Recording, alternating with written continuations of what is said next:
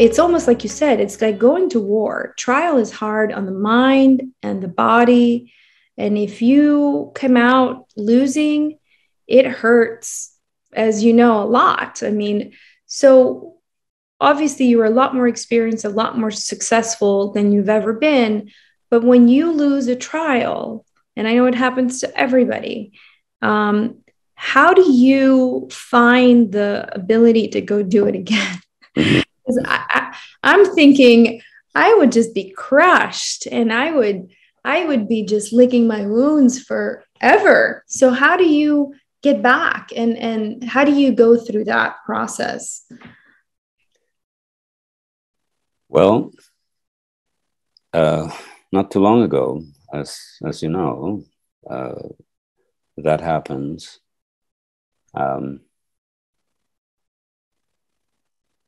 You feel the pain. You breathe it in. There's a book I read many years ago, The Magic of No Escape. I think it's Tangram or Tangam. It's an experience of breathing in pain, the pain of the world, and holding it inside, and then transmuting it into joy, and breathing it out, so that those who need it can breathe. It's not for everybody. It's not a masochist deal, but I asked Spence, what do you do with the pain? He was kind of walking away many years ago. He stopped and said, who asked that?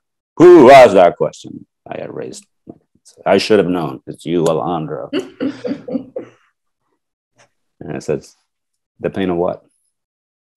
It's losing for your client when they have, he goes, you feel it. You feel it in your tenders. You breathe it in.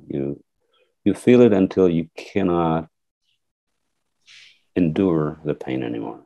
Mm-hmm.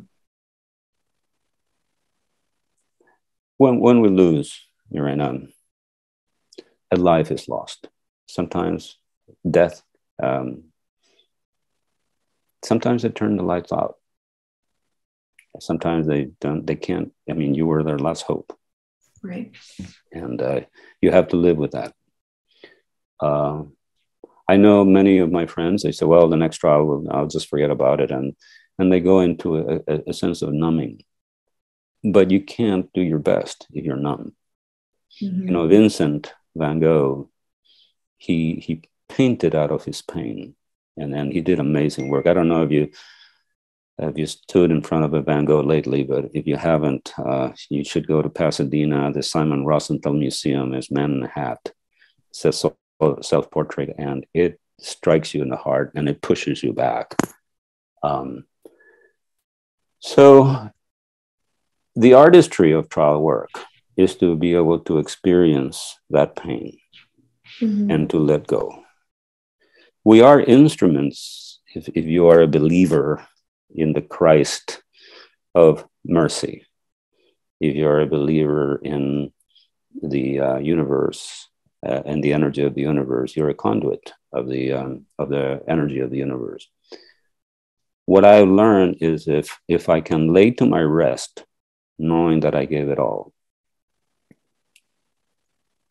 I'll just feel the pain. Mm-hmm. And then I'll breathe in and breathe out, and I'll stand again, because so many people need our help. Mm-hmm. Now, I wish I could say anything more helpful, but you have to fight the unbeatable foe. There's no way around it. Mm-hmm. Just have to stand and do it again. Isn't that life though? I mean, it's like the profession itself is trying to right or wrong. I think our life is about righting our wrongs, but the mistakes or the failures along the way, at least from my experience, I used to be really tough on myself, or I still am, but I have developed this awareness that we talk about. I've become a lot more grounded, and I've come closer to myself, my own power, my own confidence as a woman, as a person. But I think it's all about contrast. Life gives you contrast. And then you have a choice to take the contrast and do the best you can to rise above, overcome, transform, expand in the process. Or it becomes this pattern of things don't work out for me, or things aren't, easy for me. And it's very, very easy to fall and default into like, life is hard. Woe is me. Right. And I think what I respect so much of what you do and many other trial lawyers that are successful, I mean, the most successful lawyers I know are very vulnerable beings and very much in touch with themselves, their awareness, their energy, their faith.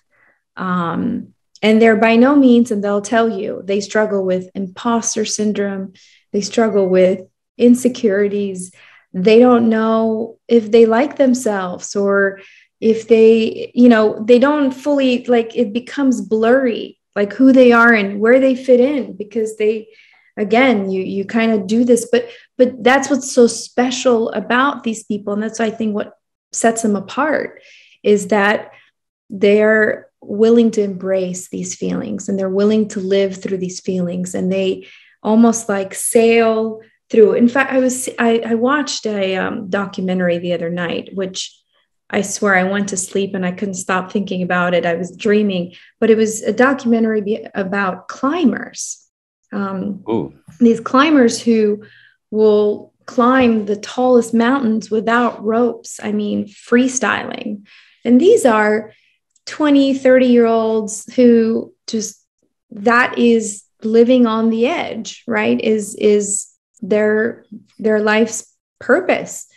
And one of the guys who unfortunately died in an avalanche in Alaska, he was 25 years old on his birthday. But before that, it showed the journey of why he was one of the best. And he would climb, in fact, in Patagonia, he climbed one of the mountains that's a well-known mountain there. I forget the name of the mountain, but it's like this small little town. It's like the scary mountain. Nobody's ever climbed it. So long story short, he had this ability to focus through just climbing and not thinking about what if I fall. Right. And I thought that has to be one of the deepest, simple, very, very simple, but one of the deepest things to learn, because he had this intuitiveness about him to know that all he had to do is not focus on anything else, but on the next move, on the next reach. Right. And he was so comfortable with the mountain that he always found a way. You don't always find the way, and sometimes we do fall and we do die.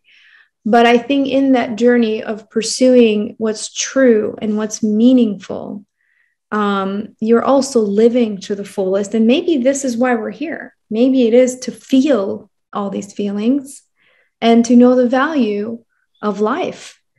So I think a trial lawyer does that a lot. A trial lawyer that's in touch with himself or herself in a courtroom, representing, you're advocating for somebody who needs you. It's heroic, it's respectable. And even if you lose, the fact that you tried and put your heart and soul into it is very respectable. So I admire what you do so much. And that's why I love this profession. I asked you why you love law. This is why I love it, is because I see glimpses of humanity in the most profound way all the time in this business. And I don't think you can say that in every industry or in every job, but it's very inspiring, and it moves me into action in my own field and the things that I do for a living. So yeah, I don't know. I went in on the tangent there. You see, you got me all well, you said in terms of a journey, climbing is very akin to trial work. every case has a move that if you do not do exactly execute perfectly, we call it the crux.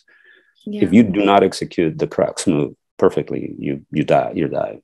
Yeah. And as a trial lawyer, you learn the few times that you don't execute. Yeah. You don't understand what happened.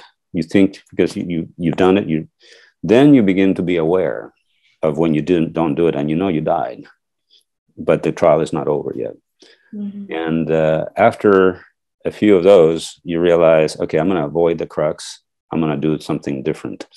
In Free Solo, I forget the name of the climber, but he started climbing El Capitan and stopped because he knew he did not have the crux resolved, and went back a couple of years, sometimes later, and he climbed it again, and he had that resolved.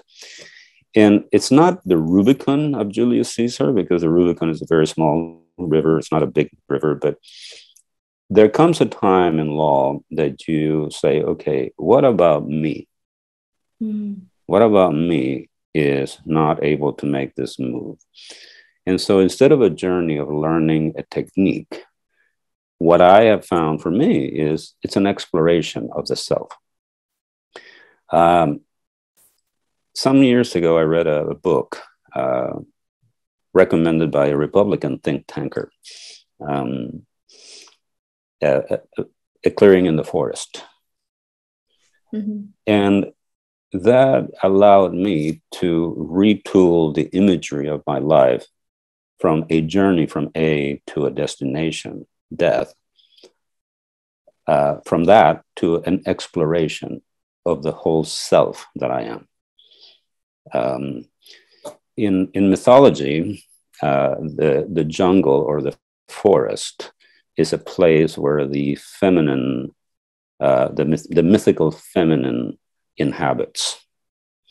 And of course, males have a feminine, inner feminine.